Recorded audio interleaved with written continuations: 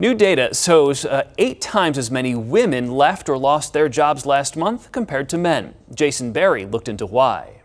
New numbers out show the current health crisis is impacting working women more than men, and there are a number of reasons why. Heather Aguilar is like a lot of hard-working professional women in Arizona who aren't working as much these days because of COVID-19. The health pandemic has forced Aguilar to cut back hours at her Tempe salon so she can be home with her kids.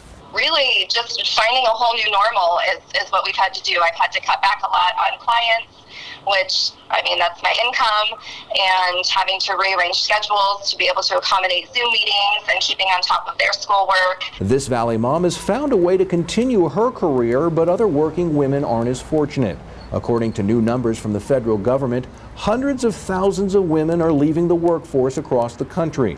Just last month, roughly 617,000 women left their jobs, compared to only 78,000 men. It's that flexibility, adaptability. Michelle Pabis is Vice President of Government and Community Affairs with Honor Health. She says the balancing act between work life and family can be overwhelming when there's not a pandemic. So now, with so many kids home doing online learning and limited childcare choices, moms are not left with a lot of options. So a lot of times we had families that would help care for children so that parents could work.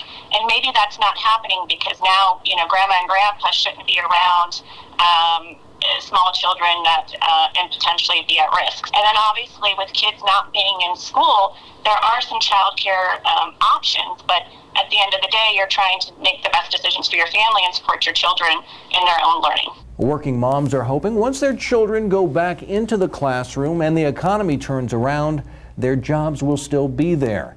But it's no guarantee. Jason Berry for Arizona's Family.